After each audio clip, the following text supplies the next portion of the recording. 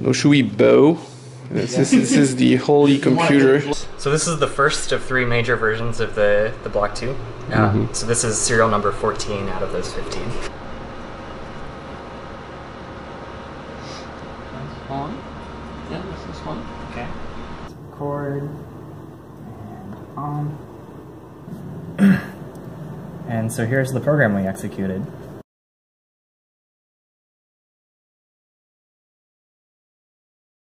This was used for ground testing, so instead of core rope, they would use these core rope simulators that let you feed in your test program.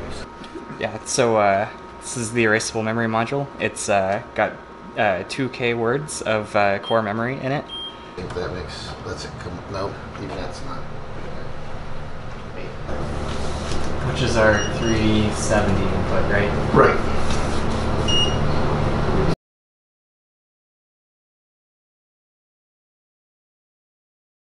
And we have some news on the channel. We have our first official sponsor, pcbs, who offered to sponsor our PCBs for the AGC, which turns out is a good thing because we were just working hard designing PCBs. So Carl wants to turn his prototype Disky into a fully designed one, and he has designed this PCB. So it's fairly complex, it's 10 layers. There you go, you have the 3D picture of it. So it doesn't have the wires flying all over anymore. And Ken has been doing the PCB for the rope emulators. And they have just arrived from Shenzhen. PCBWay has a nice Christmassy box here for us. And inside, my board nicely shrink wrapped. And here, Carl, why don't you? Well, that is a heavy board. Yes, because it's 5 of them. It's like a paperback book. Right. Can I weigh it? Oh, because you have 5 of them. Right. That's the minimum order is 5. I've just got simple little 2-way boards. These are going to be beagle bone capes to hook up to the AGC rope emulator. All right. I used KiCad to design these, KiCad, whatever it is. So yours designed by KiCad and Carl's design with DesignSpark. DesignSpark. They're sort of the 2 major breeds. Eagle. I use Eagle. So the board looks fantastic, and thanks again pcbway for sponsoring the channel, and we hope you guys can also use their services for your own boards. You have made improvement to your bunch of wire. Yes, a slight change. Slight changes. And thanks to the PCB we just opened up the other day. Right, I put on the 398 components, and it's ready to go. It looks much better, I have to say. Yeah, I still have to do the, the screens, the diffusers, and the button assembly is next, but ready to see it go? Give us. Okay, so that's the static lines and stuff. So now it's going to simulate some keystrokes. Put it in the test mode. So it's going to test out all of the lights. Uh-huh.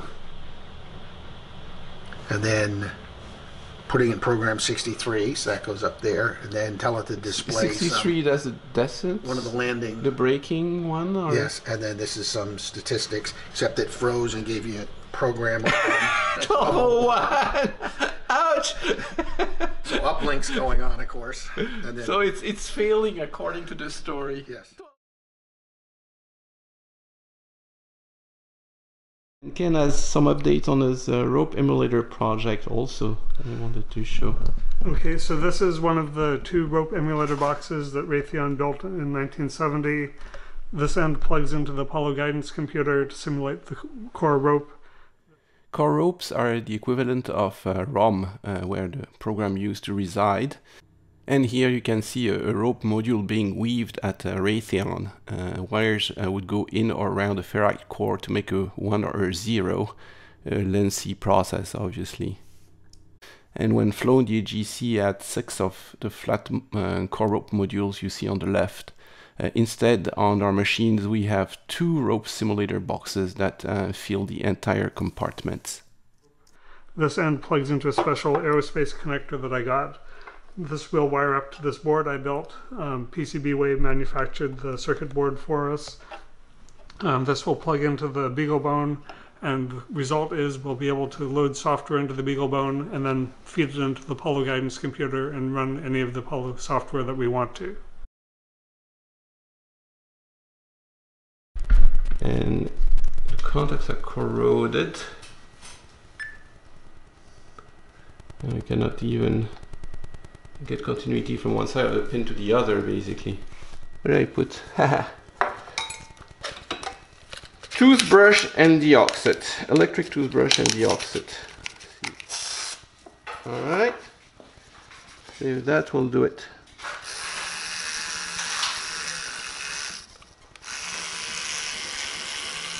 Well, it certainly got my brush all dark, so it removed something. Should I try probing it again? Yeah, I said just do it. See if it's any better. So did we repair it? I guess so. Power pin goes to the power here. Ground goes to the ground here. So that works. So these are the dipsticks, which are their wire wrap packaging technology they use instead of sockets. So what happens is the wire wrap pins are connected to the outer sockets, then the ICs go in, and then they're pinched between the outer socket and the inner socket, and then go to these contacts on the top. And so the contacts on the top are mostly not used except for decoupling capacitors and timing resistors and capacitors. So I would say just remove every IC and then wipe them with a cloth that has some Deoxit, on it, right? Yeah. But then when I check the grounds, they all seem to be disconnected. And so my current theory is that it's mechanical. So there's spring over here, but there's almost zero spring over here. And these are splayed out, so you can see it. Because always have to bend them a little and get them into sockets and stuff. And I don't know the purpose of that, but we are certainly victims of it today.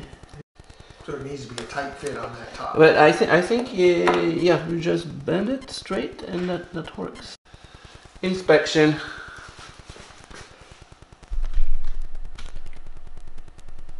Okay, they're all facing the same direction. They've all got the. Okay, why don't you put it back and one. see if it was corrected the problem.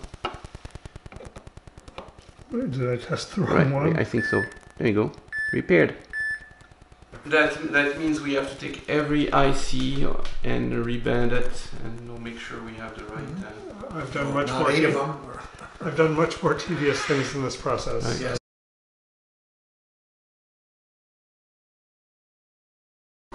So 38999, there's a million ways to key them and we can never find the right one.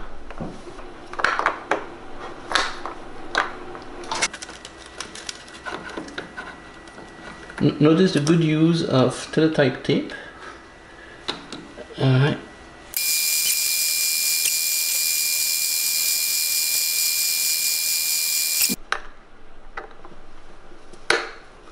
Aha! Now we have the face problem. Yeah, so I just have to make it shorter. So it's a little bit too thick, so we need some more 38999 connector surgery.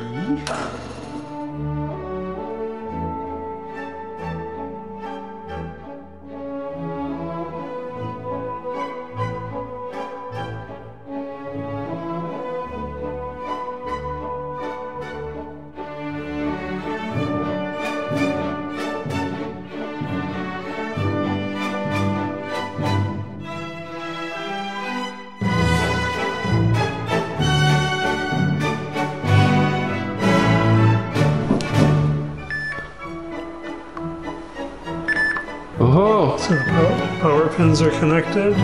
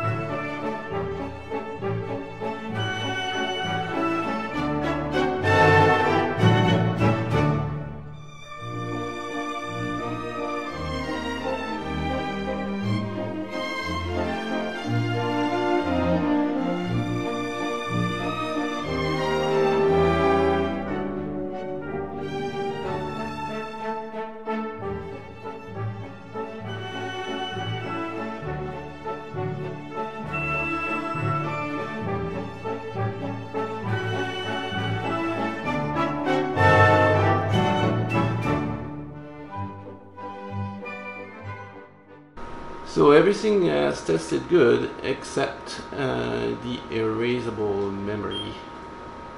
We think it has a broken wire inside. We're expecting on every voltage input pin to the memory, we're expecting that pin to be connected to 2 inhibit lines. And so on this voltage pin, it's connected to the 2 inhibit lines next to it. And same for this one.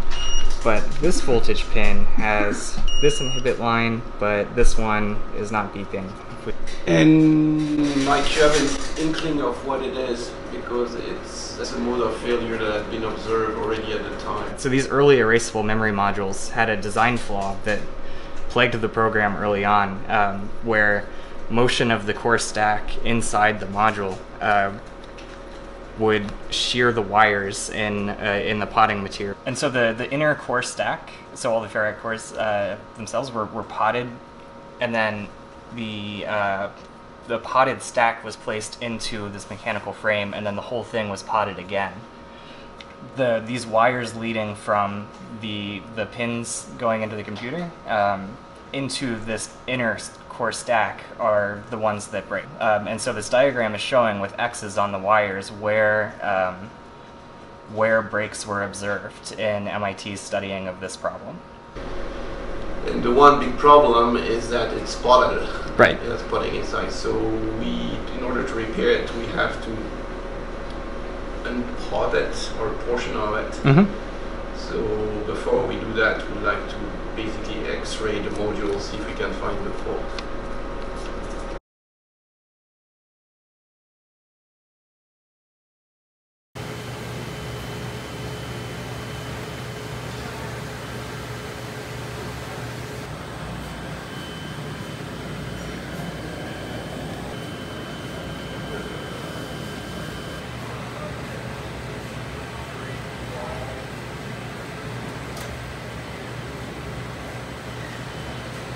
That's the area where I expected the break, right? So you get a very small break. This wire is going over here and then comes back here.